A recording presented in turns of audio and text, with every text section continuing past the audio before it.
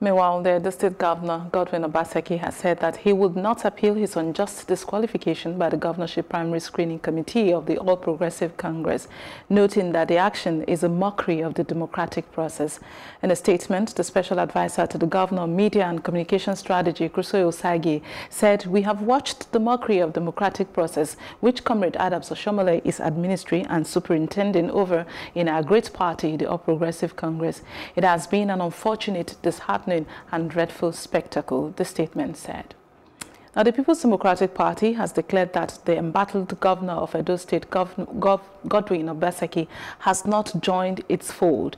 The opposition party's declaration came on the heels of Friday's disqualification of Obaseki ahead of the June 22nd governorship primary of the APC to produce its candidate for the September election, and speculations that he had moved to the opposition party.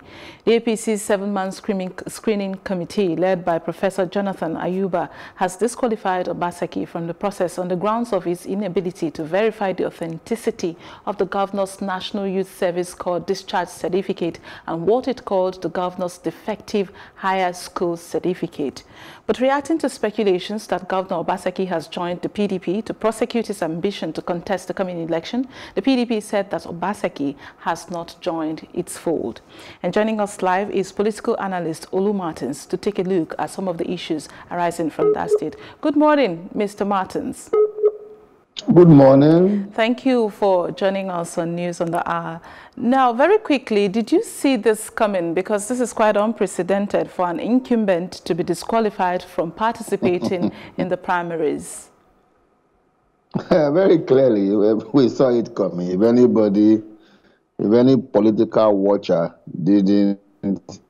says that he didn't see this coming, it will be a complete neophyte. First of all, if you look at the trajectory, the antecedent of Comrade Adams Oshiomhole, both as NLC chairman, NLC president, and two-time governor of Edo State, his track record has been replete with arbitrariness, with recklessness, and without respect for due process. So what happened yesterday isn't new as far as the historical trajectory of Adams Oshiomhole, as far as he's concerned. Do not forget that a few years ago, Adams Oshiomhole celebrated his 61st birthday in the evening, in the morning, and by the evening of that same day, he had become 60. Do not forget that Adams Oshiomhole also made a retired major a permanent secretary, in the ministry in Edo State here. So if you look at his trajectory, this is just typical of who he is. No NLC president has had increase in petroleum prices as often as it has happened during the time that Adams Oshiomhole held sway. And then if you now look at the fact that this battle, in a manner of speaking, had been between the incumbent governor and the National Party chairman, who is an interested party anyway. If I was to play a game and the umpire of the game has clearly files out of the dressing room holding the hands and jubilating with my opponent, should I expect a fair contestation? I shouldn't expect a fair contestation. So if a man wants me out of office and then also happens to be my umpire, clearly is that I'm not going to get any kind of justice. When I was growing up, myself and my elder brother, sometimes we share a loaf of bread, and my father had a principle. My elder brother will choose first, being older, but I will be the one that will share it. So you can imagine if my elder brother had to share the bread and also be the one to choose first, he will share it to his advantage. So yes, we did see, this coming. Well, it's not coming as a surprise for those of us who are political watchers, but for every action, like they say in physics, there's an equal and even a bit, there's an opposite and even sometimes more than equal reaction. You can only do what you can do. You are not God and you are not the people. I'm sure that the people will also react appropriately when the time comes. Well, listening to Adams Oshiomhole in the clip before your interview, he also said that this decision is subject to the appeal committee. But what's your take with the governor refusing to appeal? Is that an admission that the reasons given are therefore true?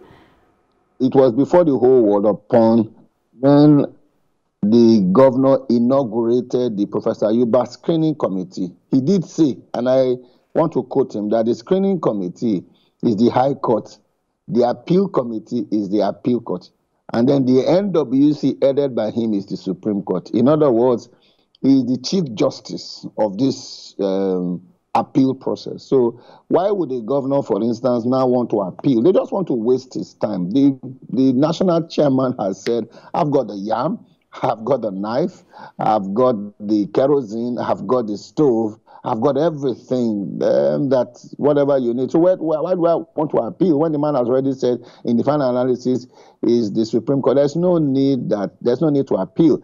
The Nigerian political space is large enough. If your own political party, where you are served for 4 years, this is the first time I'm hearing that an incumbent governor who had qualified to run the ticket of the party 4 years ago, when he was friends with Adam Shomole, all of a sudden he's no longer qualified simply because he's at loggerhead with Adam Shomole, who is now the national party chairman of the party. I just want to remind people that this is how PDP, started from some years ago when Alhaji Atiku Abubakar with Olu Saraki with Aminu Tambuwa walked out of the Eagle Square and they called themselves the new PDP, and then they formed the alliances that they formed, and then before we knew what was happening, APC, PDP had a problem that he had at that time. Okay, yeah, it was Rotimi Amechi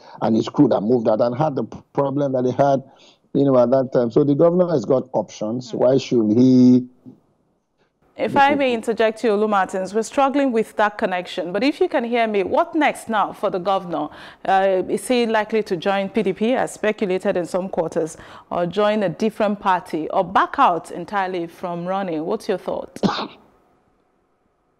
Well, he's got options. Do not forget that as we speak now, the governor is no longer an individual. He's the governor of this, and it's an institution. He's a movement. He doesn't just represent himself anymore. He represents a spectrum of ideological people who are progressive indeed and who want a paradigm shift in modus operandi as far as politics is concerned. So I'm sure that consultations are going on, and I'm very sure that in days to come, in the governor's interest to serve the people and to deliver the dividends of democracy on a completely new paradigm shift will find expression. It is unlikely that the governor is going to back out. It's unlikely that the governor is going to back out. I'm sure that he's going to find other alternatives to express. So whether it is the People's Democratic Party, only time will tell. All right, before I let you go, Olu Martins, what's the feeler out there among the electorate? Are they impressed or disappointed in the ruling party? Well, let me be fair in my objectivity. Of course, you know that in a contestation like this, for those who consider themselves or their principals the beneficiary of such an injustice and travesty, they must be, happy that at last they have been able to, if you like to put it that way, oust their, major contender. But, the Bible says that if Satan knew that crucifying the Lord of glory would result to the duplication of people who are Christ-like, I'm sure he will not have attempted to do it. So on their own side, they probably are rejoicing. But in the streets of those states, it is gloom, it is mixed feelings. People cannot, understand why a performing governor, because he's not serving the interest of a few, all of a sudden is, ousted from office. So it's just people are quite indifferent, and then, people are feeling disconnected from the political process. It looks like if you are a good man in Nigerian politics, you will not go far. That's just what it looks like, except you pander to a few persons who think that they own. This one is. I'm afraid we'll have to round it there because the network is quite unfriendly. Olu Martins will react in days to come. Thank you so very much, Olu Martins, for your time. We apologize for the quality of the line, and do stay safe out there.